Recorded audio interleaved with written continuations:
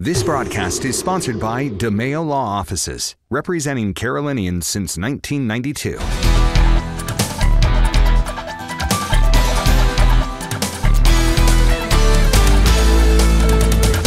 A group that helps plan vigils to honor people violently killed in our city is having to change how they operate because of a rise in violence. Oh, it's very good. This is so much more fun than Final Forecast. Yeah. So, and I'm really getting hungry. Are they any of them open?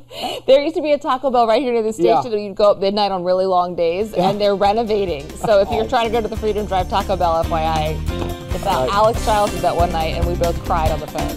Yeah, that is disappointing when you have that hunger pain. All right. Friday at midnight. We have run out of